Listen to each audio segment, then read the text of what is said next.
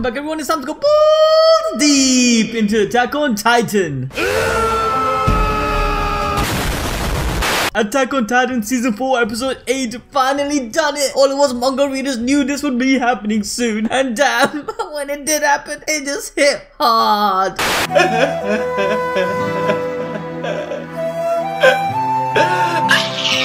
Okay, for reals though, gotta say the surprise factor wasn't really there, as you know, being a manga reader, that's expected, but this moment left a massive dent in the community and in my heart. So please guys, show your respect by putting F in the comment section below for our one and only potato girl Sasha. The death of Sasha was probably one of the biggest loss we've seen for our gang in Attack on Titan, obviously apart from Eren, but Sasha was such an iconic character, like she was even a meme, and I would go as far to say she's probably one of the only comedic relief in this whole madness. But then again, that's the thing, her death symbolizes the transition to the seriousness of what's about to come. Die, potato!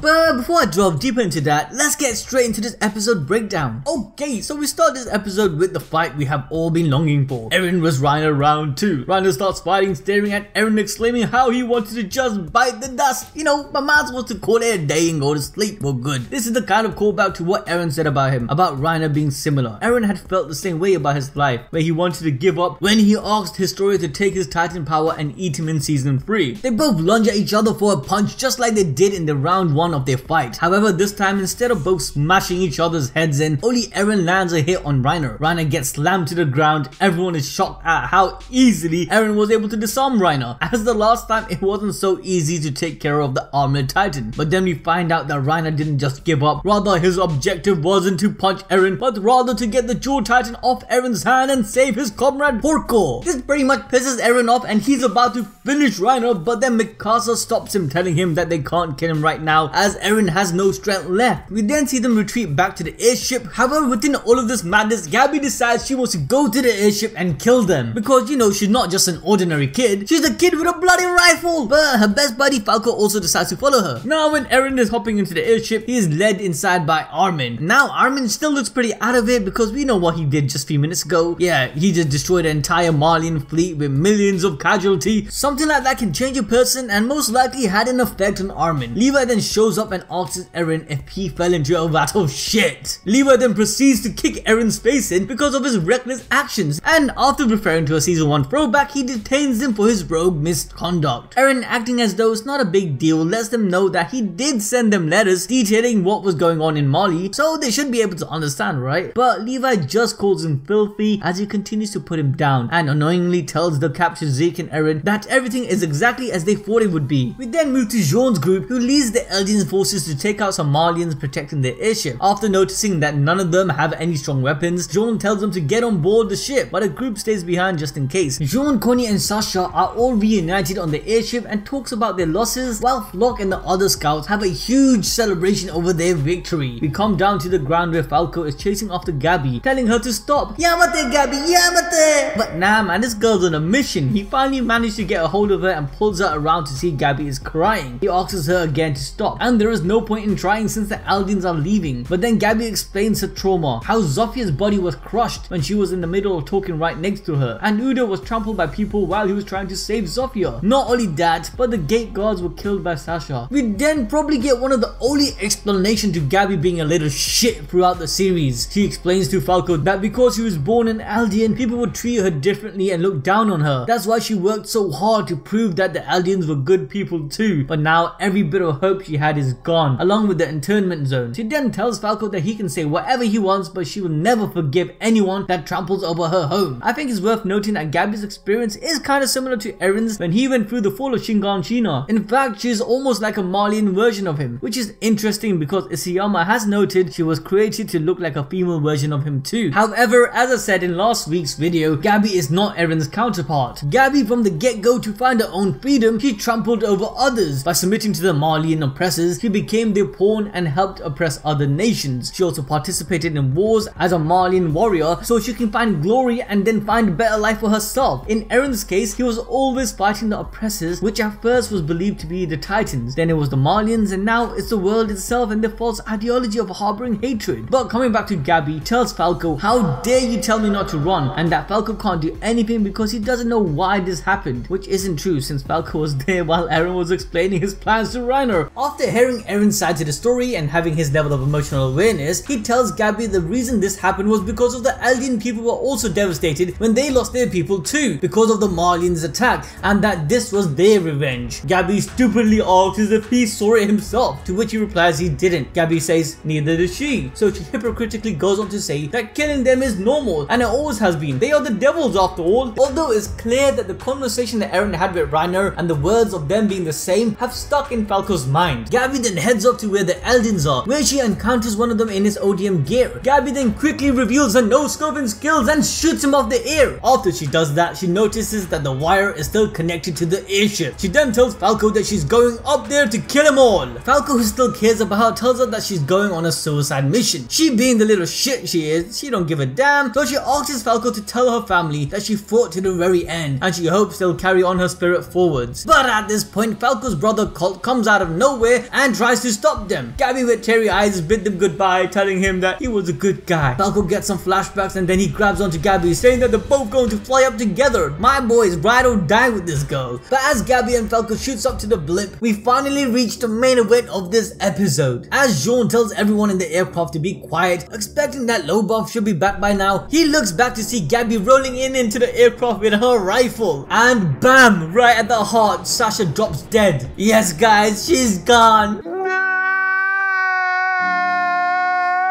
Now there's instantly panic as Sasha lays motionless on the floor. Jean and Gabi fires back at each other as Falco comes in to tackle Gabi out of the way, where both of them misses, causing the bullets to ricochet. A horde of angry scouts come over to Gabi and Falco and starts to pummel them while Connie and Jean runs to Sasha's side. Sasha then tells them they're being too loud and asks if there's any food ready. This makes them even panic more, telling them to cover her wounds as Sasha says her final words. Meat. Yes. Meat. Now that's pretty sad, but it does define her character quite well. But with Potato Girl dead, Connie and Jean look so mentally broken. Throughout this all, the captured Gabi has been screaming non-stop, going on and on about her hatred for the island devils and how she'll carry on Zeke's will. As she goes muttering on, she tells Jean to tell this to their leader Eren. But Jean's like, "Don't worry you little shit, I'll take you to him." Now this moment honestly highlighted the epitome of an endless cycle of hatred. This series started with the brainwashed ideology that the Eldian race of humanity in Paradis Island were evil. The people of Mali, even the Eldians in there, had this false understanding as a preset. This actually pushed a sense of insecurity and lack of self-worth into these Eldian kids, and then subsequently forced Reiner, Annie and Berthold to carry out the actions they did in Paradis Island. In return, after learning this truth, Eren sought his revenge, or in many ways a defense against a preemptive attack. Gabi, who witnessed this attack, watching her people die in front of her eyes, is now reinforced with all the negative connotation that was drilled into her throughout her upbringing. And maybe it's too much for Gabi to see her hypocrisy she lives by. She was willing to attack others freely, maybe as a possible protective measure for herself and her people, but wouldn't accept Falco's reasoning on why these Eldians attacked them. Because of this, in her mind, she made herself out to be a victim and placed the people of Paradis as abusers. Okay, so we now move to Commander Magath, who asks Pig on how she knew the soldiers who trapped her and Porco belonged to their army, to which he replies that the soldiers in question has been a person of great interest to her as she was a follower of Zeke. At this point, it is revealed to us that Zeke is in fact alive and has been captured by the Paradisians, as Gabi and Falco look in shock on who had just entered the room, wondering how he survived and how they managed to capture him. After Jean updates everyone on what happens to Sasha and Lobo, Hanj then enters the room and asks Zeke if everything has gone according to his plans, revealing that he was actually the orchestra of this whole attack and capture plan. So why has Zeke the Beast Titan done this? Well, it was all to create the illusion that the Beast Titan has been captured in order to unite the royal blood in Zeke with the founding Titan in Eren, all for the sake of Aldir's freedom and invoke his secret plan. But in order to do so, to prevent a full-scale Malian assault from taking place on Paradis Island, the top military leaders of Mali had to be killed and severe damage had to be done on the army to delay their attack. So with Armin destroying their ports and ships, extra time was bought. This episode then ends with the confirmation of Sasha's death. Everyone goes ballistic after hearing this, this, Eren then out of all the question asks is what was her final words, in which Connie says meat. This then makes Eren laugh as he reminisces the moments he had with Sasha. But then I guess Jon ain't really too happy with Eren laughing like that, because he then responds to Eren that Sasha died because of him and how he got the survey corps involved in all of this. Now from the first outlook, you'd probably think that why is Eren laughing and why is he behaving in this manner? What's wrong with him? But I think this is quite a normal reaction because he's trying to reminisce the good that came with Sasha and how simple her thought process was. Obviously Eren is upset with Sasha's death, but he's expressing it in his own way. Okay, and that's it for this episode. I know it was pretty tragic. Sasha dropping like that will always be remembered. And it's kind of funny that this came out in episode 8, which 8 sounds like eat, like I ate something and she eats a lot. Oh, okay, maybe I'm just looking into it too much.